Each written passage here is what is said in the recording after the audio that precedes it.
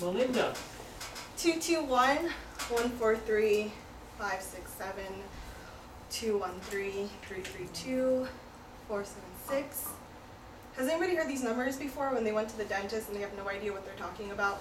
How much teeth? You've heard them in your mouth and they're yelling out numbers to the dental assistants. Oh, Do you know what they're doing? Yes. What are they doing? Are they measuring your gums? Yes, that's what it is. They're doing periodontal probing.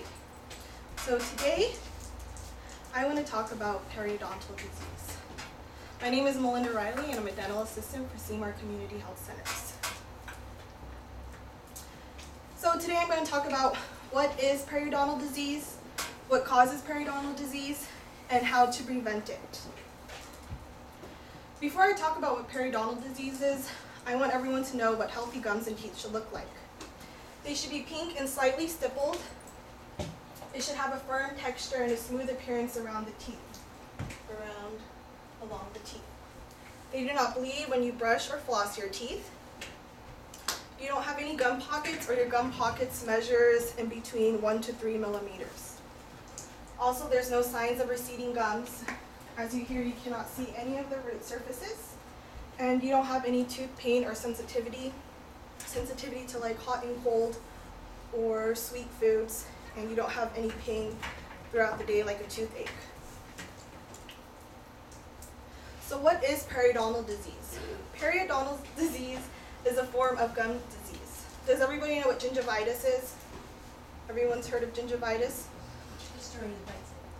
What? Listerine bites it. Yes. Listerine's good.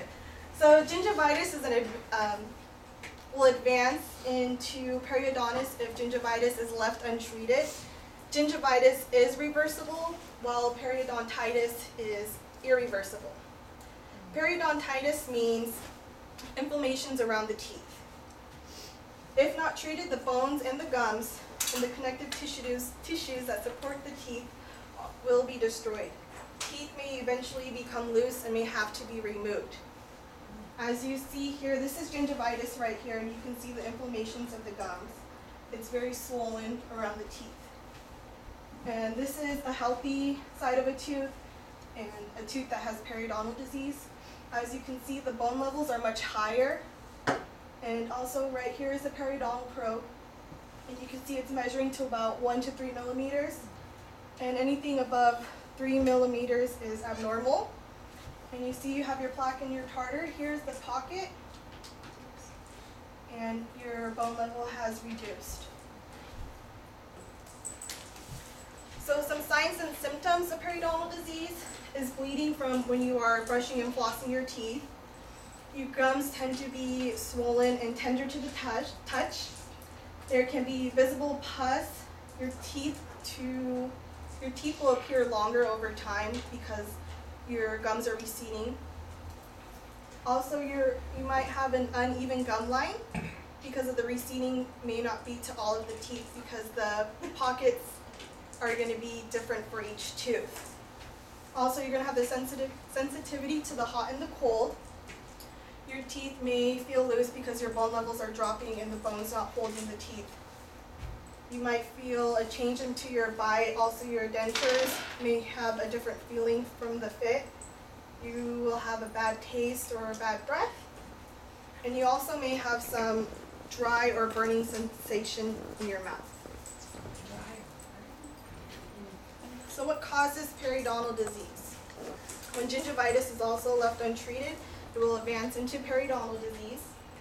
Our mouth is full of bacteria along with mucus and other particles that are not removed daily from brushing and flossing will turn into tartar, and tartar cannot be removed by brushing and flossing alone. You must go see your dentist or your hygienist annually to get them removed professionally.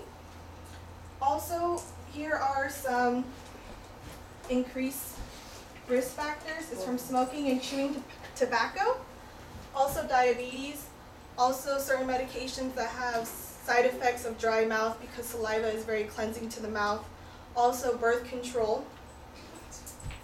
When you are pregnant, you are also increased risk for periodontal disease. Also, your genetics if you have parents who have had bad teeth, it can also be passed down. Stress and poor nutrition. This right here is what your healthy teeth should look like. You see you have good bone levels and your gums aren't receding. This is this is gingivitis. You see your gums are starting to be inflamed and your bone levels and your gums are starting to recede. This is mild periodontitis. As you see, your gums are getting to become very inflamed. Also, you're going to have some bleeding. Your bone levels are dropping. And severe periodontitis. Your bone levels have dropped a lot. Your root surfaces are showing. You're going to have pus and bleeding.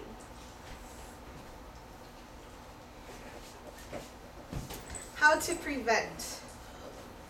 To prevent it, if you don't already have periodontitis, is to brush and floss daily.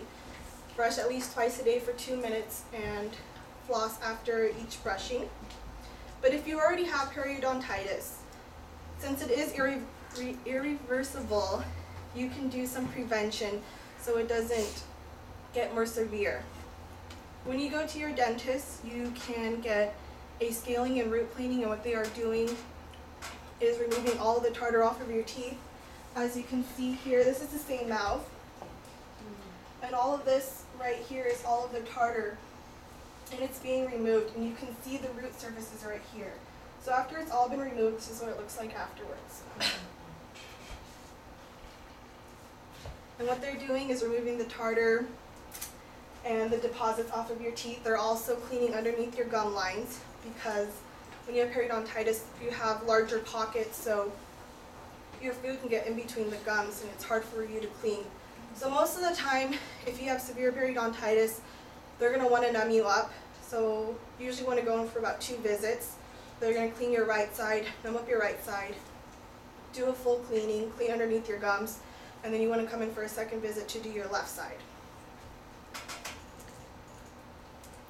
Now, as I told everyone what periodontal disease is, what are the causes, and the preventions, you can lower your risk of gum disease.